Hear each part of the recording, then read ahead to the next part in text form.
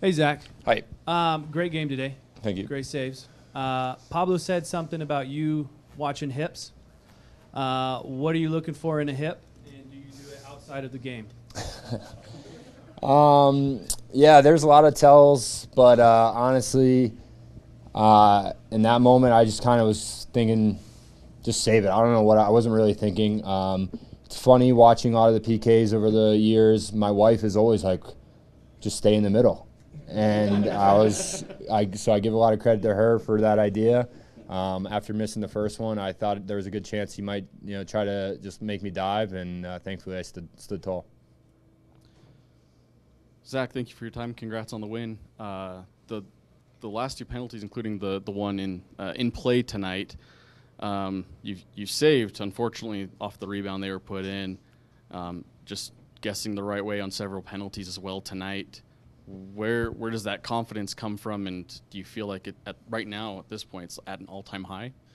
Yeah, I feel well, the PK thing. Well, first of all, it's one of the worst rules in soccer that you can save a PK and the guy who saved the PK gets another free chance. I wish that didn't belong because I'd have a lot more saves and a lot less goals against. But yeah, I think the last few weeks, last few games, I've really found some new confidence and just kind of been taking that into every training, trying to instill that in the rest of the group and, give belief to the rest of the guys that we can, make a run in this playoffs. You talked a little bit about the tells that some of the players have when they're taking their penalties. I also noticed before the penalties you had maybe a little bit of a cheat sheet kind of looking over it. How much time throughout these last few weeks have you gone through tape of guys taking penalties, and how much does kind of that cheat sheet play into helping you save these penalties? Yeah, our goalkeeper coach Nacho does a great job of preparing a video just showing all of their PKs. I think Bossy had at least 8 or 9 this year, plus I think they went into a PK shootout in the Leagues Cup. So there's plenty of video, and obviously that doesn't do it all, but it just gives me a little bit of confidence on knowing where they might go and hopefully give me a little bit of an edge. Zach, given the fact that you did save that one in the first half, even though they score on the rebound then, but does that give you more confidence going into a situation where just saving 1 out of 5 can be a big deal? Yeah, I think it gave me a lot of confidence going into the shootout. I just felt like I was standing a little bit taller, chest was a little bit more out, and I think they might have felt that a little bit. And so, yeah, it certainly gave me a lot more confidence going into the shootout.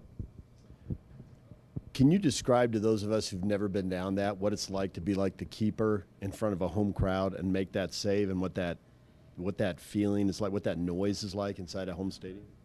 Well, to be honest, I kind of went into a zone where I didn't really hear or see anything.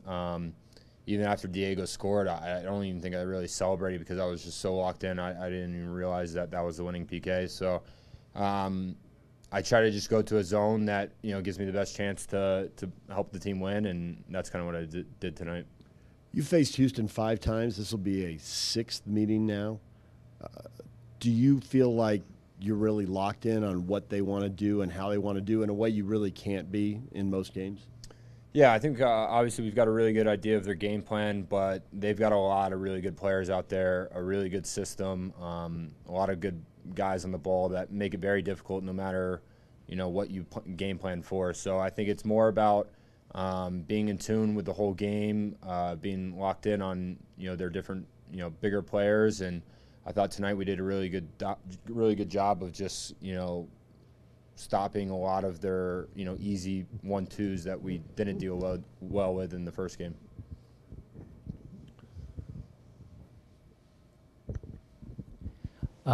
First of all, I want to know what your favorite scene from Dirty Dancing is.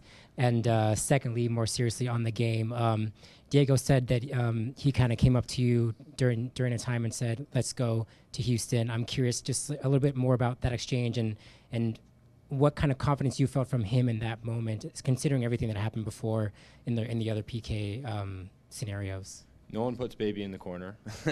But no, Diego said that to me afterwards. I didn't hear a word he said. Like I said, I think I was just locked in. I read a Twitter thread after, I think, the Women's World Cup about the confidence of the goalkeeper giving the ball to the shooter and giving them encouragement, that last bit of positive encouragement. And I kind of brought that into tonight for the first time, and I was just trying to give him a vote of confidence, and clearly he stepped up to the plate. And what do you think? You talked a little bit about sort of like tells and reading hips and things like that, but like over the course of your career and your development as a goalkeeper, what do you think it's been that has specifically helped you make penalty saves? That's like a pretty difficult thing. Well, not difficult, I shouldn't say, but Very difficult. So it's The a difficult most thing difficult. for goalkeepers to do. Yeah, like I said, just having a little bit more confidence, that microsecond of patience, especially with the way guys take penalties, the slow walk-ups, waiting for the goalkeeper to move, and the longer that I can stay there, I think it puts a little bit of that extra doubt in their mind, and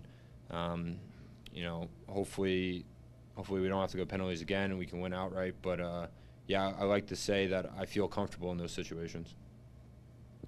Zach, 6th game against Houston. It seems like every game this season has gotten progressively a little more physical, a little more chippy. Is this developing into kind of a rivalry? How does that look? And what do you expect in the next game?